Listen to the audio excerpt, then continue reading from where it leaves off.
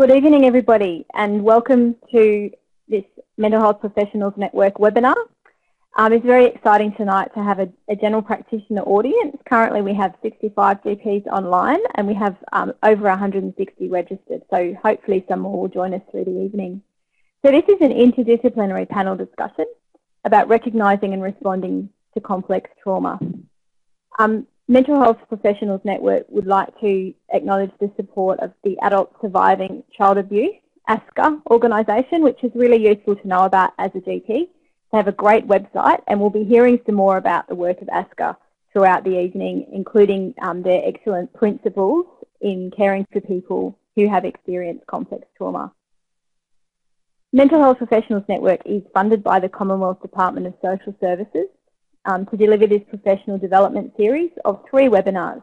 So tonight's just the first, and we'll be meeting Tanya tonight, our patient, and we'll follow through managing her care in the subsequent 2 webinars, which will be open to other disciplines who work under Medicare.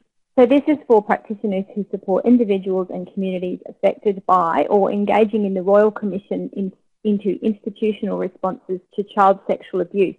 So that's a very current issue in Australia, and some funding was granted to help raise awareness for practitioners who will and already do see people affected by these issues. So I'd like to, my name's Mary Emilius. I'm a GP in Cairns in Far North Queensland. I work at a Headspace site, and I worked previously at Headspace in Townsville. Many of the young people that I see have experienced complex trauma. So this is a particular interest of mine, and I'm also am pleased to have been involved with the MHPN, including the national webinars, for a couple of years.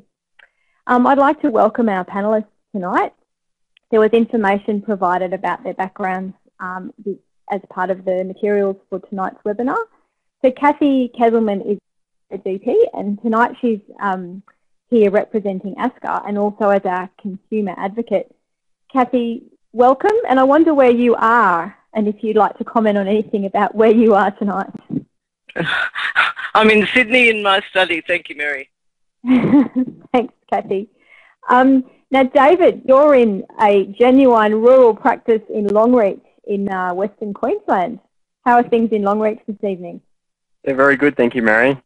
It's very warm, but a very nice night, and I'm in at the practice, so it's nice and quiet. My 2-year-old wasn't party to the webinar tonight, so I had to come in here. So there are things that may be more attractive about being online in front of 100 people. Yeah, he would have enjoyed being online as well. That's the problem. Now, Iggy is a mental health nurse with a lot of experience in this field, and I understand, Iggy, that you've just recently moved to Tasmania. How's that been for you? Been great. No turning back. It's beautiful down here. A little bit on the chilly side today, but lovely. Great mountain views. Welcome, Iggy. And Professor Louise Newman is the psychiatrist on our panel tonight, and Louise may be well known to many of you for a lot of the things that she gets asked to comment on in the media. And I wondered, Louise, if you wanted to just say a little bit about where you are this evening and about your interest in complex trauma. Sure. Look, I've worked in this sort of area for most of my career. I mainly work with children, so I'm very interested in the impact of these sorts of traumas on child development. Most of my research in my academic life is looking at the developmental implications of child abuse and maltreatment, and importantly, better ways of looking at intervention for this group. So I'm very much interested in trauma, including not only child abuse and maltreatment, but trauma that at the moment is very topical, and that's trauma to refugees, particularly asylum-seeking children. Thank you, Louise, and welcome to the panel. So just many of the participants tonight might not be used to the format here, so just a few ground rules, just to make sure that everyone is aware. You do have a chat box underneath the window where the slides and the pictures are. There's an orange box that will be flashing that says general chat. Now you can chat to each other in that box. Participants and the panelists can also see that and may join in the conversation. Please feel free to support each other as you already have been. Just be respectful of each other and remember that everybody can read what you write in the chat box. The other thing is it's really important is your feedback, and Mental Health Professionals Network have tailored the webinar program often according to the feedback and requests from participants. So please stay online when we finish and help by completing a short exit survey. And in a couple of weeks you will receive an attendance certificate if you need that for any purpose. Now, the learning objectives for tonight have also come out to you beforehand, and this is a really important and practical topic, and I can speak for myself in that having an understanding of trauma has actually transformed my experience of general practice. So our learning objectives tonight are to understand the prevalence, epidemiology, characteristics and impact of complex trauma, to be better equipped to recognise the physical, mental and psychosocial presentations which might indicate unresolved trauma, and to acquire tips and strategies for interdisciplinary collaboration to support people who've been exposed to or experienced complex trauma. Before I zip onto that slide, I would just, so what will happen this evening is that each of the panellists will give a response to Tanya, if they were to meet her, how they would respond from their perspective. We've asked people to be as honest as possible and also to give us their expertise, and I think you'll learn a lot from those brief presentations. And then we'll come back to Kathy, who's going to give us an overview of the principles of the ASCA Trauma-Informed Care Guidelines, which is really useful for us. And then we will proceed to a discussion between the panellists about what comes out of a response to Tanya. Now, thank you for everyone who submitted questions before the webinar. I will do my best to try and ensure that we cover as much of those topics as we can. And the other thing to keep in mind is that we are not trying to resolve everything in Tanya's care in an hour discussion. And just as we would most likely be following her for years as GPs, most likely how you'll feel at the end of this evening's presentation is that you'll have learnt a lot, and there'll still be, for Tanya, a whole lot of unanswered questions. So please don't feel too frustrated if things that you consider obvious are not yet being addressed. And please come back for the subsequent 2 webinars. So I would like to, first of all, hand over to Kathy, who's representing Tanya, I guess. So you've probably all read the case study beforehand. Brief summary, Tanya is 36. She's presented at the GP with some signs and symptoms that might be perhaps challenging in a general practice setting, and they might indicate that she has experienced or been exposed to complex trauma. So Kathy, welcome, and thanks for letting us know how you would respond to Tanya's situation and think about trauma. Look, thanks so much, Mary. Really, I'm going to be putting, hopefully, complex trauma in a bit of context. And I suppose I'll just start by, having been a GP, I know the challenges of general practice, and the GPs, often need to identify, acknowledge, and hold the pain of people's life histories. But what I didn't know when I was in general practice was the number of people who've experienced complex trauma, and we know by conservative estimates that's 5 million Australian adults. That means that every day GPs will see a number of people who are experiencing the impacts of complex trauma. And these patients have diverse presentations, often multiple comorbidities and additional challenges such as unspecified pain or medically unexplained symptoms. And Tanya is definitely one such patient. So applying a trauma-informed lens helps GPs to recognise the trauma underlying such presentations and to respond appropriately, and move away from discrete diagnoses based on presenting symptoms to look at the context of people's lives.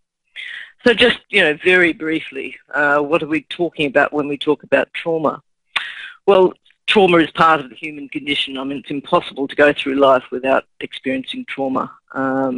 It's a real perceived threat to life, limb, self, threatens to overwhelm the way we cope.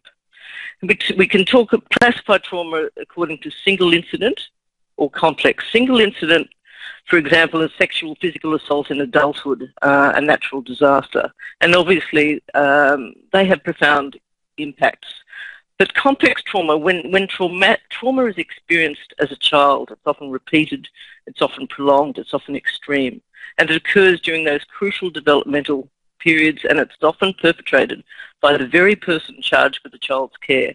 So, obviously that's going to have profound impacts, and has profound impacts potentially on the developing brain, and potentially every aspect of a person's functioning as they go through life. So we know that 2/3 of people presenting to public and private mental health services have experienced the trauma of child sexual assault and child physical assault. And this slide here looks at 10 categories of adverse childhood experiences, and it's taken from a very profound study in the States that's been going on for 17 years now called the ACE study. And it shows, sadly, that the number of ways in which a child can experience trauma, and what we know about complex trauma is it becomes cumulative over time, and the impacts become compounded. And when we look at Tanya's history, and I'm sure if we drill down further, we'd find a number of these different traumatic stresses. Thank you. Thanks very much, Kathy, and we'll be coming back to you later on to talk a little bit more about the ASCA principles. Now, I'm in far north Queensland, and the internet seems to be several seconds slower. So I have advanced my slide, and I'm just waiting. Now, David, you're going to respond to us next, and I like your first slide. It feels like how I feel right now. Thanks, David. Thank you very much, Mary. Everything's slower in Queensland. I really, when I read Tanya's case in preparation for this is really the first thing that came to my mind. And I guess in some ways, to me, it reflects what I think's going on at both a practical level in the GP surgery itself, but also really in Tanya's life. By the time you get to see Tanya, everyone's going to be just a little bit touchy. You would have already had a call from the reception staff. They're going to be upset. Tanya, importantly, is going to be upset. Even other patients may be upset. And the place is going to be fairly chaotic by the time you actually reach the waiting room. And so it got me thinking about how I approach the practical aspects of this in my own practice. And it would be really interesting later in the webinar to hear from some of you as to how you in your own practices do this, because some of the questions I had for you were, what procedures does your practice have in place for this kind of presentation, but also really any kind of emergency presentation? How equipped are your staff for dealing with the agitated or the aggressive patient? And what have you got in place for your own safety and for the safety of your other staff and also the other patients? So with respect to Tanya, I guess I'm pretty lucky in my practice. I work amongst a medium-sized practice which is purpose-built. We've got quite a lot of consulting rooms, and so usually there'd be one free. The other thing that I'm very lucky to have is I have a practice nurse with some mental health experience. And so usually if the girls rang me and told me that someone like Tanya had presented, as always, it's almost always when you're fully booked, you'll be running 20 minutes late. And what I would normally do is get my practice nurse to grab Tanya out of the waiting room, take her into somewhere quiet, and just give her a chance to talk and just to get some stuff off her chest, to actually kind of get some of the issues out and to take a lot of kind of the heat out of the situation, if at all possible. I'd normally duck back in and see a couple more patients, and then I'd pop back after I'd finished and try and have a kind of a focused consultation with her. And to be honest, I am honest with them. I normally explain the kind of logistical problems, the fact that I am late and the fact that they don't have a formal appointment, but really try to explain that I just want to listen and I want to work out what we can do now, and then as soon as possible schedule a kind of a more appropriate appointment. So you've seen your couple more patients and your nurse calls you back in, and at that point I guess you need to play it a bit by ear. Tanya still might be very upset. She still might be very hostile. She still might not be in the mood to talk to you at all. It sounds from the vignette like I've known her in the past, and so I might kind of use some of that past history to kind of get a leg in and ask how she's going. But of course, it could also go the other way. You know, perhaps we separated on acrimonious kind of circumstances in the past. So I kind of play it by ear, but really the goal of that appointment for me is to find out what's really worrying her now. And is it something really simple that you could sort out with a medical certificate or a letter of support, something that might help her with regards to paying the rent or to get the bank off her back? The other issue is her risk. You know, we hear this ad nauseum, it's drummed into us, but it is important. You know, I think really we have to assess, is she at risk to herself? Is there others at risk? Are there risks that we haven't thought of? You know, is there a risk that she might be homeless tonight? Is there a risk that she might go and, you know, reuse drugs or take up some other kind of detrimental activity? So really, I think considering all of those things and then come up with a plan for what we might do now. So in my mind, if I thought she was safe, I'd be working out when I could get her back. I'd be working out, you know, is it worthwhile giving her a small supply of some medications? You know, the use of benzodiazepines is controversial, and I know that, you know, you talk to different GPs and everyone will have their own opinion on how they should be used. And everyone's opinions are valid, to be honest. But in my practice, you know, I certainly don't shy away from giving people 2 or 4 or 6 diazepam with a view that I'm going to limit their supply and I'm going to see them soon, especially if I know them and I'm aware of their past history and I'm aware of their social history. The other advantage I've got here is that it's a small town. You know, we all share the on-call. We all know routes, and so it's pretty easy to keep track of who's doing what. It raises the question of when can you get back? I mean, every practice, again, is different as to how they schedule this. But in my practice here, we schedule emergency slots that don't open up until 8:30 on the day. They're quite handy. In this situation, I might be able to steal one of tomorrow's emergency slots. I've been here long enough that the girls will let me do that now.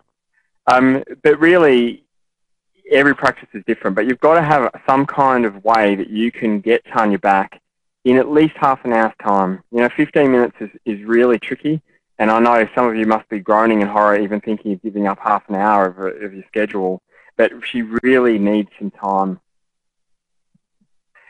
The thing I would also be thinking about, but not necessarily engaging yet, is what other kind of external supports are we going to need in her? Of course, the kind of contrary to that is if you don't think she's safe, what do you need to do right now to make her safe? Who are you going to get on side to help you? Certainly, we have a community mental health team here in town which would be able to help me. But I also have the ability to be able to admit people for short stays if I thought that was going to help. And I've done that in the past. That might not be a good option for Tanya. She's going to have 2 kids at home. We need to kind of work out the practicalities of her being able to come in. But sometimes it gives people a chance to actually come in and just take the heat off and defuse. She comes back the next day, and for me, again, you know, as I said, you've really got to give her enough time. The idea here is that you're wanting to try to just start that therapeutic relationship. It's not going to be built in just one day.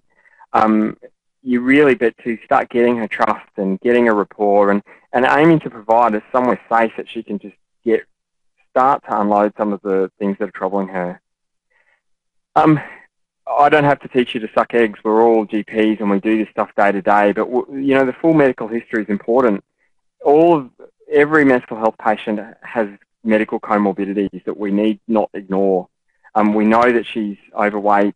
We know that she's hypertensive. We can't ignore all the kind of background stuff. We're there to look after them in a whole. Try to get a full psych history. That's always a challenge, but certainly it's something I enjoy chipping away and working out. But remember also, you don't have to get all of this now. I mean, you've got time up your sleeve. Sometimes digging too deep in things is actually detrimental to your cause.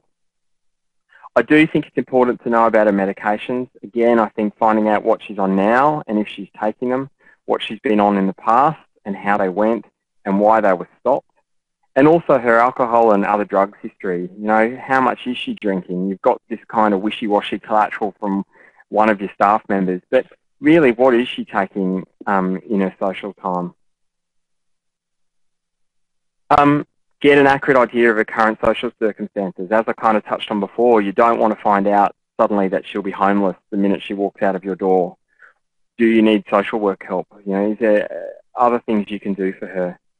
Family history and background, you'll see there that I've said to do this cautiously. It's not the time and place to suddenly dig up her past traumatic history. I think you really need to have the grounding and the trust before you go delving too deep into that kind of stuff. Sometimes it comes out and it just happens that way, but certainly I wouldn't go digging too far. I've set some rules, and I guess it ties in a little bit with the benzodiazepines, and we see that she's had analgesic prescriptions and stuff in the past before, and I certainly, as a general rule, kind of get I hate the word contract, but have a kind of a deal with the patient that, look, I've got to make the effort to see you, and I'm going to see you as regularly as you need to be seen, but you come and see me. You know, your script's from me, you see me for the time being. It gets too confusing seeing other people. And I find most people don't really mind that. I do think it's worthwhile exploring some of the reasons why she might not be able to see you, or why she might be finding it hard to see a GP. Does she have a car, for example? You know, are her finances completely troubling her? You know, we have a private billing practice here, but we make arrangements. If people really can't afford to pay, then we make arrangements to try to use item numbers and use care plans and whatnot, as I'm sure you all do, to allow us to see Tanya without it costing her too much. And then from there, I also arrange my next appointment. She has that appointment in her hand before she goes. And depending on the situation, that might be in 2 days' time, it might be in a week, it might be 2 weeks. So I kind of, again, it's one of those things that's a bit rubbery depending on the person. But really for me, I think that it's all about the logistics of that initial consult. I find it so challenging, as I'm sure you all do. But I think time, if I had to really summarise it, time would be the one thing that we need to try to find as best we can. And I will leave it there.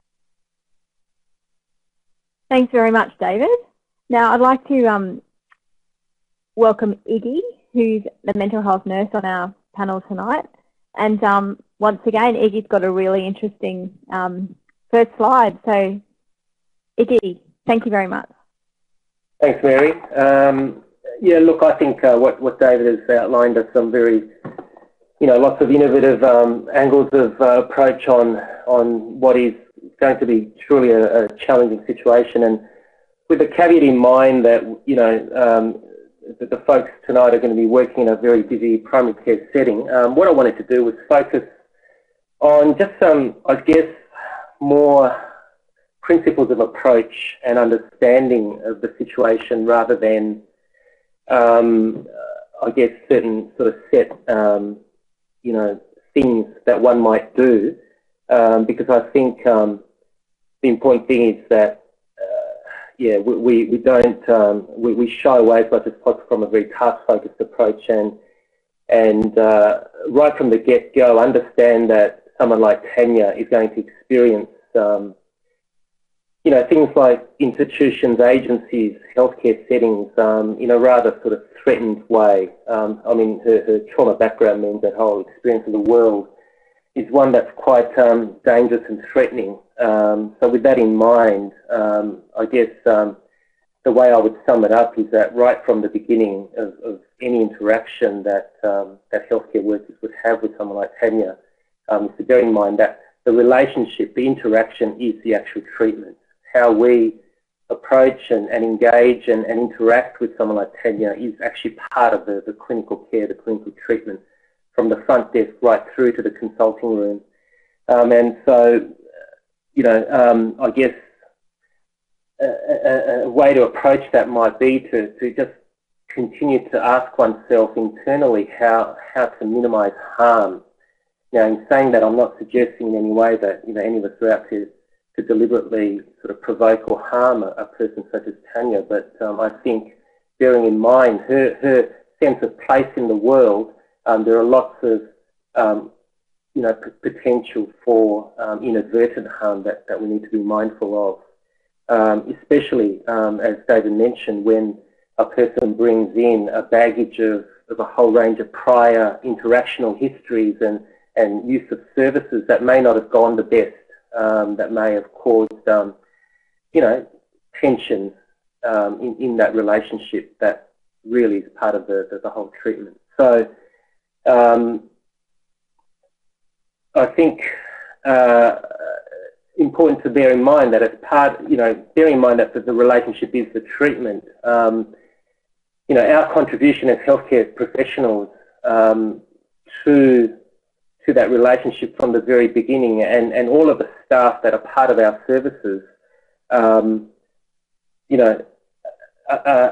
exerting an impact right from the beginning. And that's why I think it's particularly important to reevaluate and really reframe how we might understand what are very difficult and challenging behaviours, and move away from, I guess, making clinical assessments or judgments on the basis of outward behaviours alone, because once we start doing that, I think sort of pejorative understandings can come into play, and we can lock into a situation that could quite easily polarise. I mean, I'm just looking at the case study where the sort of front desk staff are sort of talking about this patient, and being a small community, I mean, the sort of things that get known about particular people and how that might influence and that whole interaction, that relationship from the front desk onwards is important to bear in mind. So, reevaluating, for instance, common things that are said about people like Tanya, that their attention seeking, their constant use of service is something that's about seeking attention. I think it's important to understand that with her complex trauma history and going back into childhood, we're essentially looking at somebody who's never been able to, healthily and safely attach, and that's what she continues to do in adult life. And someone with a history of unsafe attachments, where these things often escalate and can cause relationship breakdowns. Tanya's somebody who is likely to push and pull in relationships. Her sense of boundaries are going to be damaged from that trauma history, and how much we push and pull in return will matter. And I think we can, at times mirror Tanya's sort of, sharp lurches between feeling victimised and being a victimiser herself. So again, just to reiterate, the care that we need to take in using, things like limit setting and boundaries, and that they're not done in a way that puts the cart before the horse. Because in my mind, the whole issue of boundaries only makes sense for someone like Tanya, in a safe enough, a good enough relationship. And that's not to say, of course, that we somehow, approach every situation like this as if we're walking on eggshells, and become sort of overthinking about how we might approach these relationships. I think it's more about, maintaining a genuine, interested engagement to help that sort of therapeutic relationship along. And if falling out happens, if relationships do get disrupted or broken down, what's more important is that follow-through commitment to trying to pick up the pieces and repair that relationship, rather than, trying sort of to avoid any problems altogether, because inadvertently, I think, and inevitably, we're going to encounter, rocks and bumps along the way in a treatment relationship like this.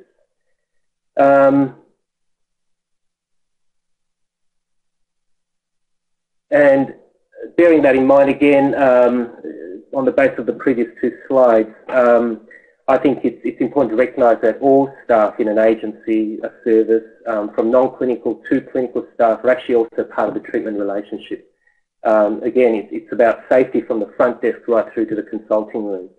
How do we actually, support and bring together all staff so that we're in communication with each other, we're all on the same page as much as possible, and we're all concertedly trying to bring about a situation of providing as much safety in the interaction, in the relationship as possible with someone like Tanya. So that also means providing enough support for non-clinical staff to be able to debrief and talk out some of the difficulties they might have at the front line of contact with Tanya. And accounting for the possibility that we may be working with staff with their own trauma histories.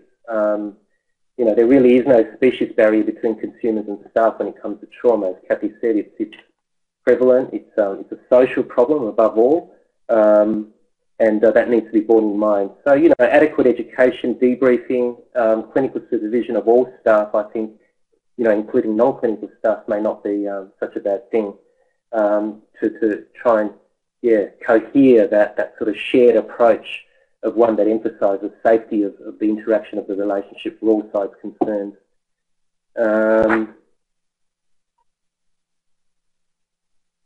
So, yeah, for me, it's really about how one is and the sort of way, it's a way of being when it comes to working with complex trauma, rather than sort of technical interventions or technical tools, you know, about doing X or Y or trying X or Y and saying to the patient to try X or Y. I think for me, any of those sort of technical interventions, technical tools, clinical tools, psychological tools and interventions are only good as the quality of the relatedness of the relationship that does take time to develop, and I understand that would be a very tricky thing in a busy primary care setting, but perhaps over time, you know, not feeling like we need to do it in one go, but over time to work towards the safety of that relationship that allows those sorts of strategies and tools to be used safely with someone like Tanya, and to be grounded and guided as much, I suppose, by sort of adequate clinical understandings and a framework that can help make sense of building that relationship and that can guide the relationship and safely couch interventions like, for instance, CBT.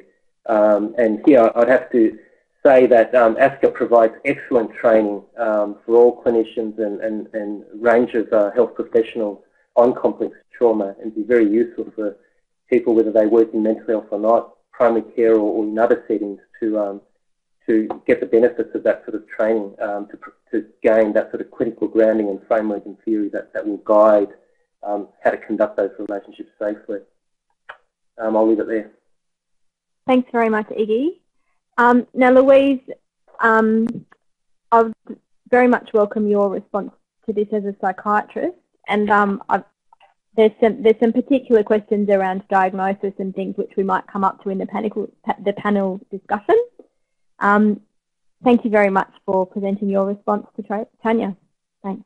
Thank you. I think a lot of very good points have already been made, and obviously one of the difficulties in people who might present with a history of complex trauma in most primary care settings is that you've often got crisis-driven presentations, whether the crisis in our mind is a small issue or a larger issue. For the person coming along and help seeking, it symbolises a very big issue, which is one of difficulties in feeling safe in relationships, having difficulties in help seeking, on the one hand seeking a lot of help, but then sometimes from our perspective rejecting it or being inconsistent in following advice.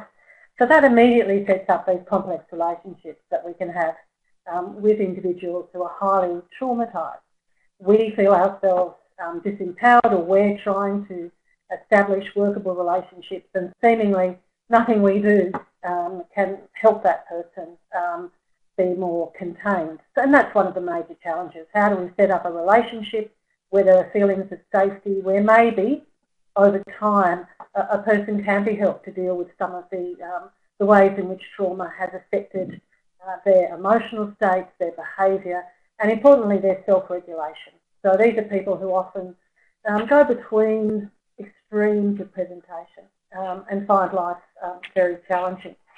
So those are our problems as clinicians in many ways, but we do have to manage that clinical interaction. Psychiatrists might get called in if there are issues, and they're available, but if there are questions about risk, particularly if someone's repeatedly presenting with self-harming behaviours or suicidal ideation, or if people are worried that someone's actually developed severe clinical depression along with daily life stress and crises, or which occasionally, of course, can be an issue where someone becomes extremely distressed in a post-traumatic way, meaning that they're having experiences of remembering or going back to events which have been very damaging and very traumatising, so more a picture of PTSD. So sometimes there are those sorts of questions to be worked out. Over time, and I'm not saying that this can be done immediately, and it might be only possible over a longer period of time, it is important, if we can, to try and find out about someone's background. Usually when people present with these very complex pictures of trauma-related symptoms and difficulties, they have experienced significant early maltreatment. So during critical developmental periods, particularly those periods of rapid neurodevelopment, so brain growth and organisation, that's going to be very significant in terms of our understanding someone's core difficulties.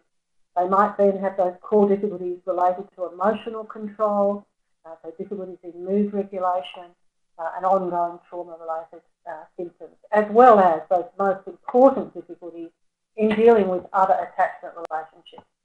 So we frequently see people who've experienced early attachment and trauma really working very hard to try and establish safe relationships, but sometimes failing that or making poor choices in relationships, being unable to judge relationships, so we see patterns of relational disturbance.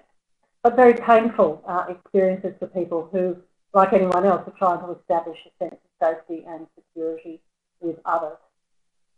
These are also people who might have had terrible experiences of making disclosures of abuse or maltreatment and not being believed or validated in terms of those experiences.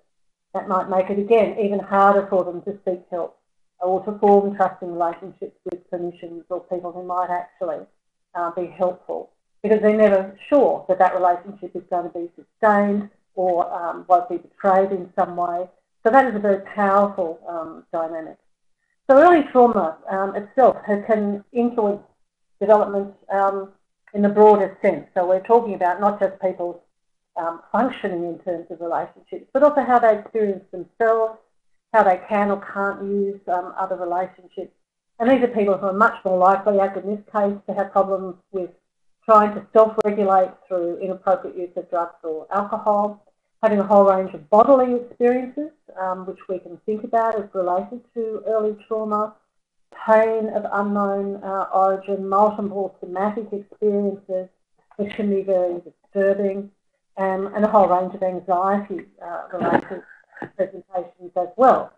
So certainly there's no one single way in which someone like this might present, no one single clinical picture.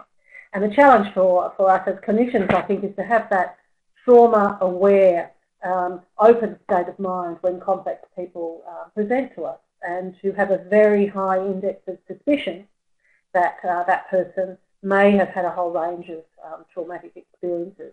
The most significant, of course, being trauma in the early years, trauma at the hands of attachment figures. So the people who were meant to be protective have actually betrayed that relationship and abused that child. So again, it's not, DSM is not particularly helpful. It's not helpful in many ways, but it's not helpful as regards trauma or the developmental impact of trauma, because virtually the whole range of symptoms that the DSM describes can appear in people who've experienced early trauma. So a way of summarising that is to think about how can we better understand and talk to someone in a way that helps us get a handle on how they experience themselves, so that we can then use that to guide how we structure a relationship with them, but particularly to understand what things might trigger very severe or anxiety states or angry outbursts or whatever the issues are. And there are usually triggers for these, interpersonal triggers or feelings that are recalling past negative events. And we see people in desperate ways trying to make themselves feel regrouped and more stable. The DSM might call some of those things symptoms of particular disturbances, but in a functional way, these are ways people can often be attempting to self-regulate. Sometimes we'll see very complex responses to stress, so people who might become very dysregulated, so extremely angry, repetitive self-harm, ongoing risk of suicidal behaviour, and sadly completed suicide is not uncommon in this group, of course. But people who might very easily get themselves into situations where they're re-traumatised, so re-victimised, and that's a very distressing phenomenon. The other thing, a point I'd make about Tanya and many people in this situation is that they're actually parents and trying as best they can to parent in a safe way their own children, but of course there are issues brought up in the relationships with their children that might actually remind the person of the issues that they've had, the abuse they've suffered in the past. So parenting can become a very challenging experience, hard relationships for people with complex trauma histories. Some are very anxious about repeating negative interactions with their own children and things that they've experienced. Some will some people will present wanting to talk about being a parent in the face of having experienced trauma and abuse and the impact that might have on their own capacity to protect their parents. So these are very complex relationships. So we need to think in terms of our clinical response, as other speakers have stressed, this issue of how we better engage with people. How can we set up safe relationships where there are clear boundaries and a shared understanding of the focus of clinical work that we might do? Everyone has stressed the need for time for someone like this, and it's absolutely essential.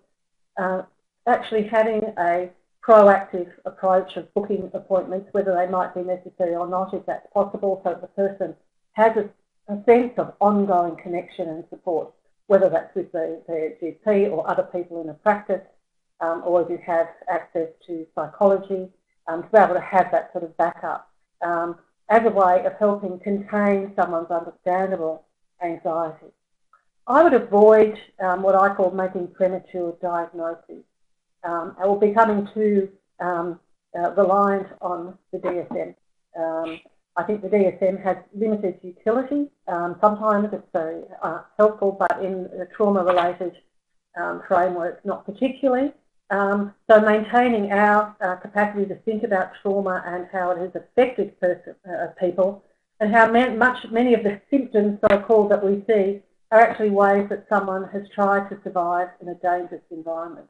Children who are abused live in states of fear and live in dangerous environments, and what they do in that situation as best they can use whatever mechanisms they have for self-protection. That's an adaptive response in a very dangerous environment. We do need then to be able to obviously use our skills about listening and containing someone, but essentially to validate their lived experience and their attempts to put their own story together. We need to be guided by people who come to see us about the pace at which we do that. And those are hard decisions sometimes, but essentially people will give us a lot of signals about what they can tolerate and what they can't, and we need to be guided by that. And the last point I'd make is to think about self-care if you're in the position of working a lot with highly traumatised people with very disturbing stories sometimes that we might get to hear about over a period of time. That, of course, can have effects on all of us, and we do need to be aware of any of the more complex reactions that we have. So whilst we're trained in terms of basic clinician approaches to try and deal with someone's anxieties and help people deal with their own emotional states, which is what we mean by containment, so acting as someone who can help be a support for a person experiencing strong and dysregulating emotions, we need to be aware that that can happen to us as well. Okay. Thanks very much, Louise. I'm just observing the comments from the participants, and there's lots of really good nuts and bolts discussions about how we make these quite complex treatment arrangements under Medicare, which is not very nuanced. And I also, I'm going to allow, I'd like Kathy to talk about the ASCA principles of trauma-informed practice, but I'm just observing at this stage that we've talked about Tanya for over half an hour and no one has mentioned the words borderline personality disorder yet. So I promise you we're going to revisit that. And there's also a very interesting question about, she has a request that we write a letter or phone her boss today. So I'm going to come back to that as well. David, I might put you on notice for that one. Kathy, if I can just invite you to talk about how we can look after people like Tanya in a trauma-informed way. Look, I think obviously the other panellists have covered this very well, and I think the principle here is firstly to have trauma on the radar, as Louise said, and to remember the impacts of trauma, understand trauma dynamics. And these core principles really reflect what people have said already. Principles of safety. Some people who've experienced complex trauma have never felt safe. That's an absolutely foreign concept. And it can take a long time, for people to feel physically and emotionally safe. To learn to trust when people have been betrayed, by their primary caregiver. It can take, a long, long time to trust. So, as Louise said, one needs to work at the pace that the person brings to you, not to push them forward where they don't want to go. To be able to make choices. Some people have experienced, some survivors don't even know that they can make a choice. They wouldn't know what that means, what they want, what their wishes, what their desires are. They've never asked themselves that. To collaborate, when people have been abused in an imbalance of power, and certainly when one comes to see the doctor, that's an authority figure. So it can feel hierarchical, and it can replicate what's happened in prior abuse quite inadvertently. I'm not implying any ill intentions here. So remembering how someone can present and how someone can feel. And of course, empowering people. So acknowledging that to have survived in whatever way people coped is a strength. And to help people acknowledge those strengths and build on them. And of course, absolutely core, what happened to the person? Thinking about the person in the context of their life. Because when we think about people in the context of their trauma, then the way they've coped, the way they're presenting their challenges make very good sense. We need to remember that there is hope, there is optimism research, and there's a lot of research out there. ASCA's guidelines put together 20 years of research around complex trauma. We know that even early trauma can be resolved.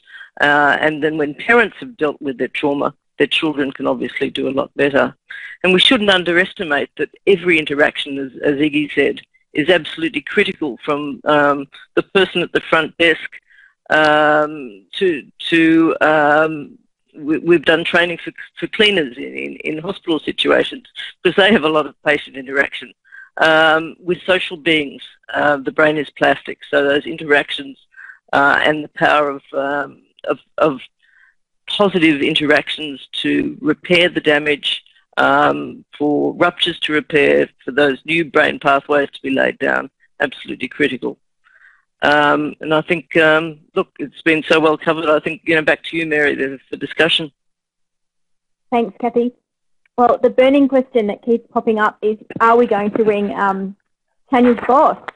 And I don't expect you to know a perfect answer, David, but you might start the discussion. Thank you. Actually, I thought maybe in case people don't have the case study, I might just quickly read out what the question is. So you ask how you can help her today. She tells you that her boss has just told her that she's used all of her sick leave, and in future any time off will be unpaid. She accuses her boss of not understanding and explains that without an income she will struggle to pay the rent. This is what she says. I do my best with my kids. I've worked at that shop on and off for 15 years and this is the thanks I get. It's not my fault I got chronic fatigue and you guys haven't been able to help me, so I figure you're going to have to help me now. I need you to call my boss and explain. David.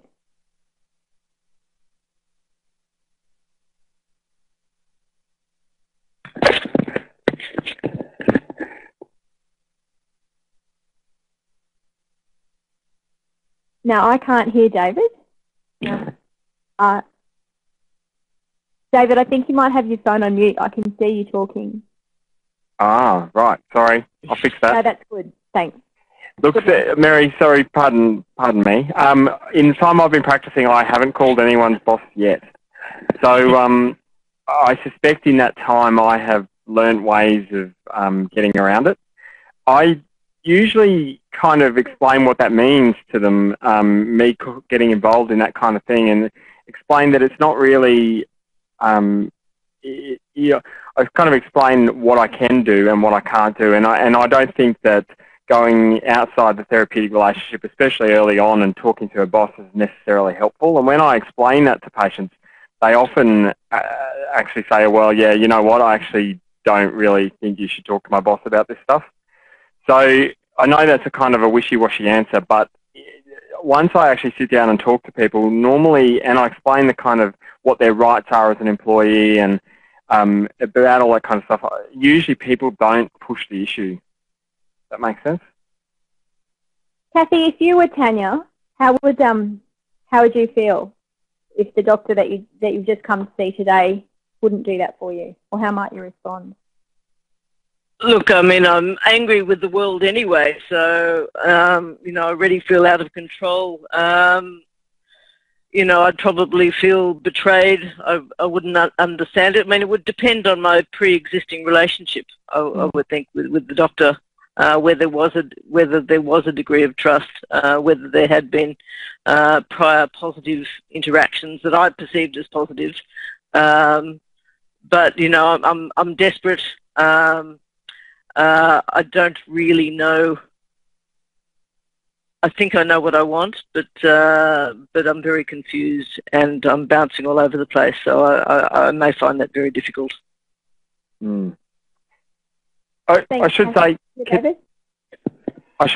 I haven't called anyone, but I have, and I kind of said this in my little tiny presentation, that I have written letters for people before if they want to. And the reason why I've done letters instead of calling people is because I allow them to read what I'm going to say beforehand and try to see if they're happy with the wording, and to make sure that I'm not going to have something that's going to just blow up on me down the track. But I really do explain a lot of those implications to people, because I think a lot of people don't realise their rights. But I do appreciate what Kathy's just said, that done in the wrong way, it could really come back as yet another person kicking them in the guts. Look, you know, I didn't say this was easy, David. I was on your side of the desk as well. It's very challenging. Now, I would like to come back. I think perhaps, well, Iggy, you asked a really interesting question, which I think relates a bit to, I mean, Tanya probably fits the diagnostic criteria for borderline personality disorder. We've talked a lot about how we might respond to her without mentioning that at all. And you asked a question that in complex trauma, what you see is not always what you get. So should we throw out the DSM? And I noticed Louise saying that it wasn't always terribly valid, but sometimes it was useful. And I just wondered if you could comment on the whole idea of borderline in this kind of presentation.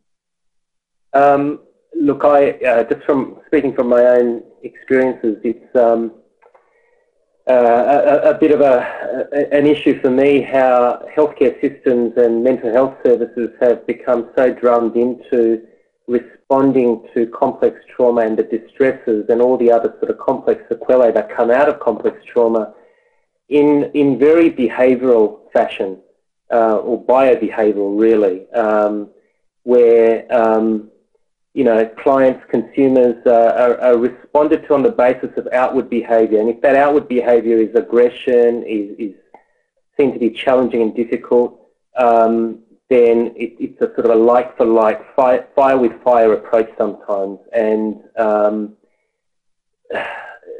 that's where it gets into this whole discussion about risk and you know, how we deal with risk. My concern is that sometimes outward behaviour can actually be very different to what that outward behaviour is often defending against for somebody with complex trauma. I mean, often terror, a deep sense of shame about oneself can be manifest in aggressive presentations, and if it's met with simply on the basis of aggression alone, it can actually fuel and escalate the whole problem. So that, I guess that's what I'm getting at, is that when it comes to complex trauma, it's really important to shy away from surface judgments on the basis of what you're seeing, and just be a little bit more, trying to sense into something a bit more that's going on for that person. And, you know, acknowledging for someone like Tanya the fact that, you know, despite all her ups and downs, I mean, she's been able to sustain some level of employment all this time. You know, and like validating, acknowledging that might actually be a way into getting behind that aggressive outward, well, I'm not saying it's purely superficial, but that aggressive manifestation of all of those relational turbulences that are going on underneath. And I don't think, that's why I don't think the DSM really helps to guide our responses in that respect. So really, it's coming back to what you said about the relationship being the place in which the work is done rather than a diagnostic framework. Louise, I'd be really interested in what you think about the actual label or diagnosis of borderline personality disorder, which does get made and has some use sometimes, but obviously as a psychiatrist you're probably expected to make diagnoses more often than we are. How do you weigh up these different kind of ways of thinking about somebody like Tanya? I think there are two separate issues. There's one of whether we have to, for reasons of documentation or of hospital systems, mental health systems, use the DSM diagnoses, which in many ways we do, and that's maybe reasonable if they're understood as pretty shorthand, limited ways of describing the way people might present. However, the DSM system is not explanatory and prides itself actually on not telling us about causal factors or really going into that. And our job as clinicians and as people who are trying to understand things in a psychological trauma-informed framework is, as you said, to try and understand the meaning behind behaviour. And when that doesn't happen, it's exactly when we see problems of people using diagnostic labels as if they explain everything in a premature way and sadly in a very pejorative way. And the borderline term has become absolutely laden with pejorative meaning. So we assume that those people who attract that label are going to be difficult individuals who are going to try and get things from us and be manipulative. And this sort of language is used quite often about people. And what that does, it stops people thinking about the why question. What has happened to this person? Why is interpersonal functioning so difficult for them? What trauma-related symptoms are they experiencing, and how can we best work with them? And usually giving a label doesn't guide us in that way. I should say, however, that there are some individuals who come for treatment who themselves have looked at the DSM system, have gone through the diagnostic criteria, and might be interested in which apply to them, which things actually do seem to explain some of their self-experience, in which case I think we do need to talk with people about that. There's a lot of argument about whether we should actually get rid of the whole borderline diagnostic category and talk much more about complex trauma responses, which I think is probably much more useful. Sadly, in DSM-5, there was a proposal that was being discussed for a condition that was a condition about developmental trauma that explained a lot of the features that we're discussing tonight, but that didn't get into the DSM, the new DSM, which is unfortunate. So the DSM is a pretty rough and ready guide to many issues, and I think we should not use it in a way and pretend that it explains everything, because it doesn't. Thanks very much, Louise. And I guess my understanding is that the term borderline actually came out of psychoanalytic thinking, that there was people who had neurosis and people who had psychosis, and borderline presentations were people who sometimes presented with neurotic features and sometimes with psychotic features. Yes. So it's actually quite in the late 1930s, where there was a really discussion about where these people would fit within an existing system, and essentially didn't fit. So they were somewhere on the border of neurosis and psychosis, and it developed then. Yeah. And I think for me, the fact that their symptoms can be so severe actually indicates the level of their distress and often the level of damage that they've experienced in their lives. Yeah. Now, I would like to invite Iggy back in. Iggy, how would we know if we are GPs trying to refer someone for additional support, because we've recognised that this is going to take more than the GP, and it's going to take a team approach and some really good counselling. How would a GP know what kind of clinician to refer to, particularly if we're not going to go down diagnostic paths? How do we know what treatments are going to be effective? How do we know that an allied health professional has got the skills and experience to deal with this kind of complexity? The first thing that comes to mind is the database of clinicians who work with complex trauma that ASCA has collated. So this might be a question just as pertinent for Kathy. There are also, I suppose, psychotherapy associations. I'm a member of one myself that do specialise in treatment modalities of this variety that encompass a whole variety of mental health clinicians, psychiatrists, psychologists, nurses, social workers and others who are trained in particular modalities, like the conversational model, for instance, and that's the database of yeah, look, having said that, though, it's not always straightforward, making a referral, especially if they can't, afford private therapies and long-term private therapies. Yeah, look, I guess, yeah, that's always a tough, tricky one that we come up against. In fact, I was talking to a colleague today, and often folks like Tanya get bounced around from services to services, and everyone seems to put people like that in a too hard basket, and we don't have specialised complex therapy services, unfortunately, that are publicly funded. I know there are a couple of good outpatient psychotherapy services here and there in Sydney and New South Wales,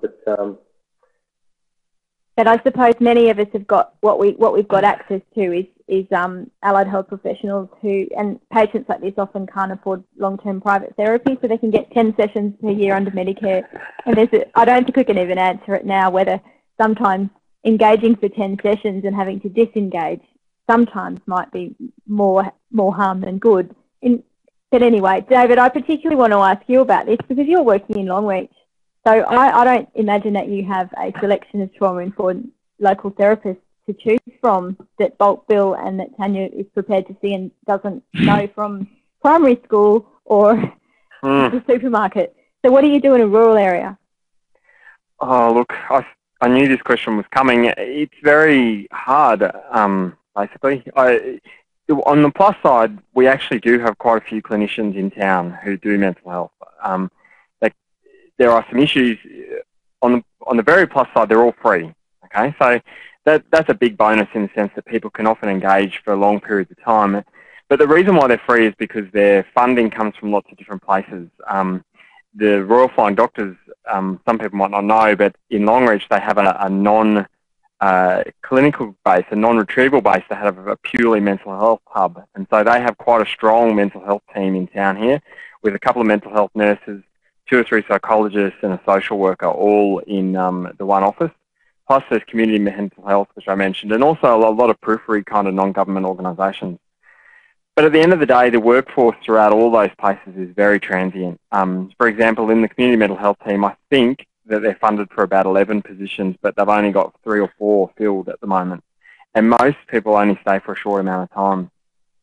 And the skills people bring with them can be really varied. People, in the time I've been working here, we've only had one clinician who's had a fair bit of experience in dealing with trauma. And the problems actually occur, unfortunately, when she left town, it actually kind of was difficult. She'd engaged with quite a lot of people and then had to leave because of the social circumstances, and that was traumatic in itself. But lately I have been experimenting with having patients fly down to see a psychiatrist for a couple of visits so they can get that kind of initial face-to-face, in-the-room kind of experience. And then there's a couple of psychiatrists who are happy to see people over telehealth, which has been interesting. I haven't done it with trauma. I've done it with other things like depression and anxiety, and so I'm really not sure how it would work with complex trauma. But certainly, and I'd love to hear Louise's opinion on that. But it's an interesting option in this day and age.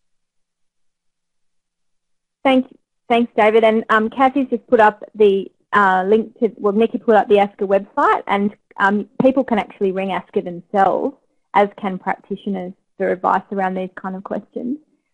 Louise, I wondered, we're actually approaching the end of our time, so I wondered if you could answer David's question about how you feel telepsychiatry might go with this kind of issue, but also then have an opportunity to just give us any final summing up points.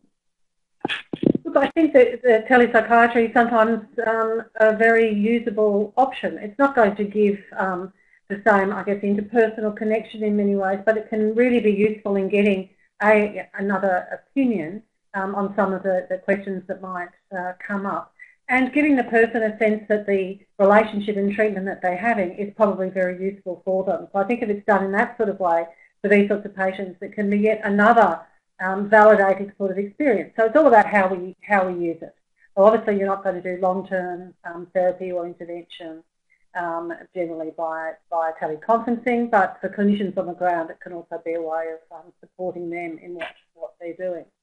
I think for me, just a couple of summary sentences after what we've been discussing, it's been really, I think, important that everyone involved has stressed this issue about relationships and the importance of trying as best we can to understand someone's history and experience, even if they can't tell us or maybe don't want to tell us or disclose in a very fragmented way some of the details. We try and maintain that focus of having an open mind and being receptive and keeping a trauma focus in our work. We also all seem to stress the importance of trying to recreate a sense of safety, putting some time into people, planning ahead, building up structures around someone, if you like, that might help someone feel a bit more together in terms of their emotional experience. No one underestimates the difficulty of some of the clinical issues that come up with patients like this. And of course, tonight we haven't gone into all these issues about different sorts of treatment modalities, but I think important to stress that there are evidence-based approaches. There's a lot of research has gone on into helping people with these sorts of states and conditions, and the treatment outlook is much more positive now than it has been. Thanks very much, Louise. Now, Iggy, this is maybe it's a loaded question, and I'm asking you because you're not a GP. My sense is that, for example, in Davidstown, where people come and go, the GP often seems to be the consistent personnel in the town, and my observation is that I think just a consistent, reliable relationship with a GP over a long period of time can in itself be therapeutic, and it can give someone an experience of that consistency and containment. And the GP obviously needs to have supports around them to do that, particularly if they have a lot of clients like this.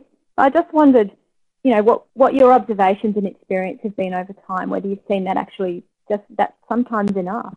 Yeah, no, that's actually very true. I've had clients who've reported to me very good relationships with GPs that provide that emotional holding environment that helps, just attenuate the worst of their distresses and can help them through these sorts of difficulties and avoid the sort of, sharp escalations and sharp sort of falls that can, ups and downs that can often happen in these sorts of relationships. And yeah, look, I think, there's no reason why,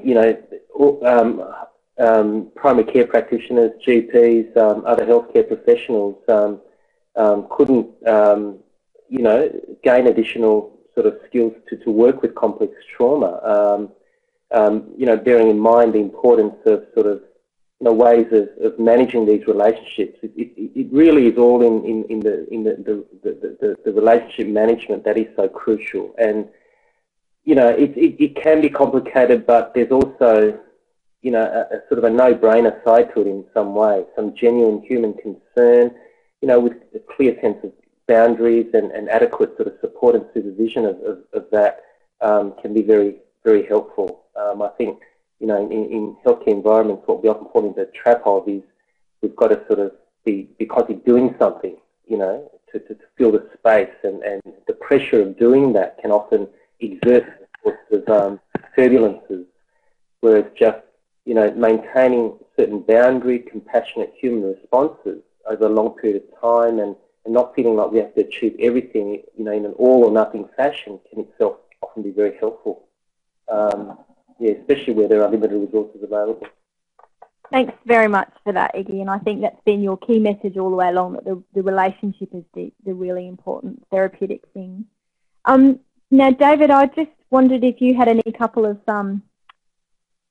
final things that you wanted to say?